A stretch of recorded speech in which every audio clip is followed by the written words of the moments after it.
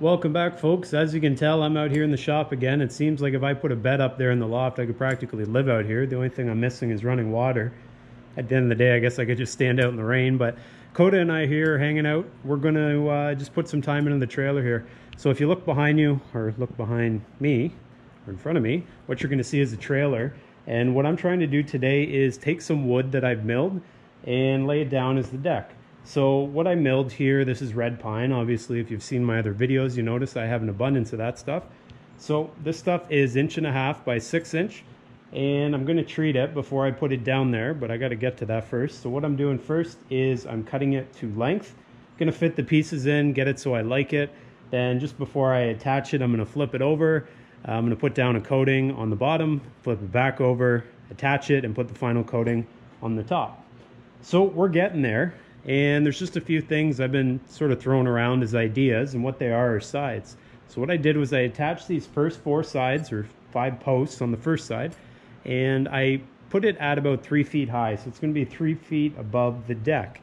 And I'm looking at it and thinking, gee, that looks awful high. But at the end of the day, I'm not really sure what's going to happen. But if you guys have ideas as to whether that's too high or not, let me know in the comments below. Otherwise, hold on, we're going to get down to work here and make the best of this Saturday morning. So here we go.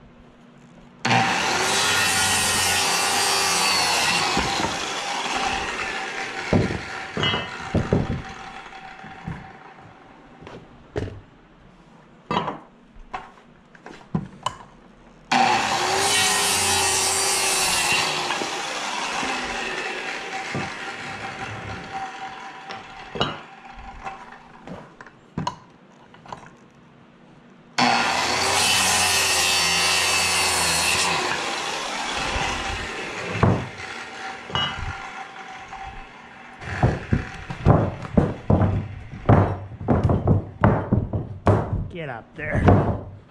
All right, a little bit of fancy cutting coming here, but we'll make the best of it. You'll see why I have to do all this after. Basically, it's because of the width of the material I have. So I'm one of those guys I'd rather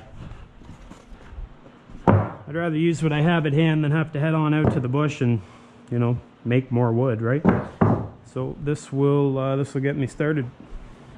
And what I do here, there's no point of having that entire depth of blade going when there's only 1.5 inches material to cut. So do this, loosen off your blade adjustment. There we go, it's stuck. Loosen it off, set it onto something like these blocks, lower it down, and then lock it in a position. And that way it's safe as well. You don't have so much blade sticking out the bottom. Anyways.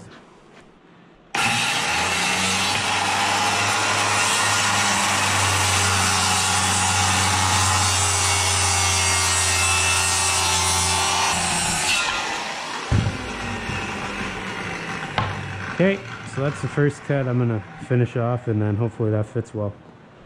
And if it doesn't, I'll just edit it out.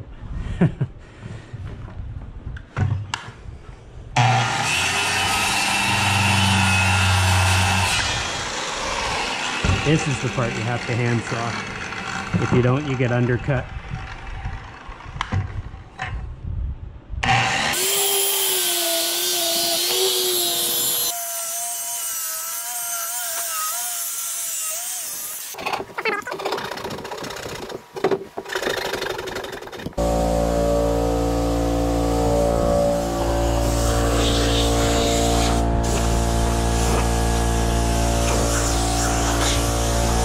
Well, moment of truth.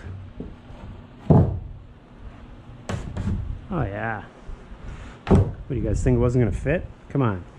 Well, there we go. I'd say that looks pretty good considering what we started with. $100 later, and well, as you know, added a few extra bits and pieces to it, but with a bit of blood, sweat, tears, some welding, and some fumes, well, we ended up with this. So I'm going to put the posts on for the sides, and then we'll see where we end up. All right, so I'm just using the clamp to hold it temporarily, and I use my framing square here to make sure it's at a 90-degree angle or perpendicular to the floor. It doesn't need to be plumb, because if I plumb this, well, I'm sure the trailer isn't level, so that's why it's perpendicular here. I'm going to put 2 bolts in. These are 3-inch or 3/8 rather. What do you call it? What do you call those? Carriage bolts. 3/8 carriage bolts. So I'm just going to try to position this, one up high, one low.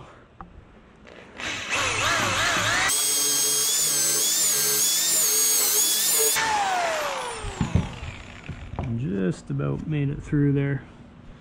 Let's see if we can sneak that over a little.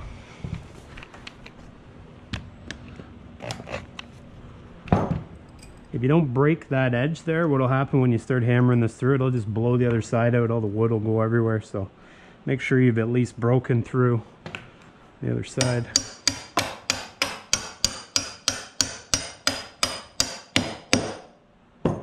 Okay, and nice and clean, just like that. So now I can remove this. And I'm not going to torque it down yet. What I am going to do is find what I did with the washer.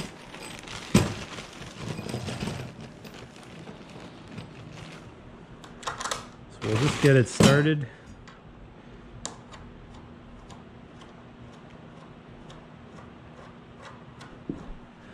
And usually it doesn't move on you, which it hasn't, so it looks good. What I like to do, I'll hold it like this, and then when I drill my other side, I know that it's perpendicular.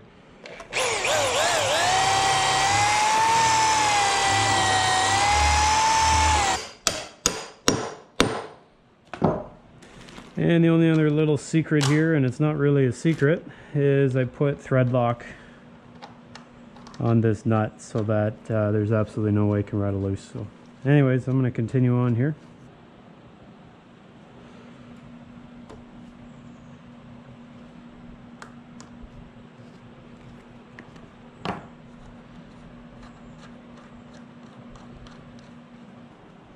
One last time. See how it moved a little bit?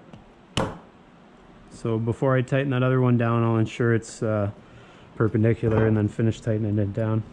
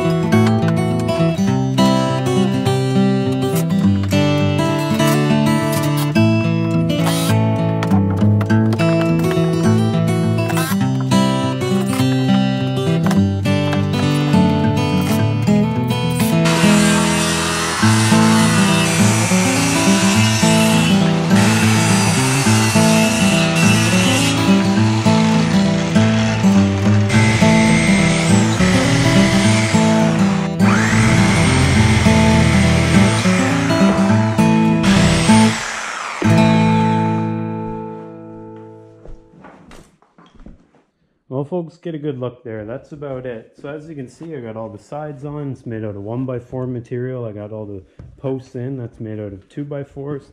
And then the deck boards, as I mentioned, is made out of 1x6, or excuse me, 1.5 by 6 inch boards. So far so good. Next thing I got to do is I have to go ahead and get this secured to the floor. So get the boards put down to the floor. But that's for next day. I'm kind of pooched here, and I think I've done a pretty good day's work. So I'm going to leave it at that for today.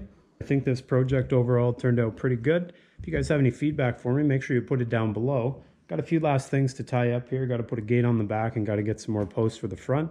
But other than that, I think this is it. As you can see here, I've got about a 2.5 foot side. I decided to cut it down at the last minute, but I think that'll provide a good steady height. Now, as for the floor, I still have to connect that down to the cross members. Haven't got there yet. Still waiting on some of my flooring to finish drying, but other than that, I think put a clear coat on the side walls or some of that pressure treated sealant, and I'll be good to go. So in the meantime, I appreciate all you guys watching. Make sure you hit that subscribe button if you haven't done so already, and if you have, thanks very much. And guys, take care, and we'll see you all next time.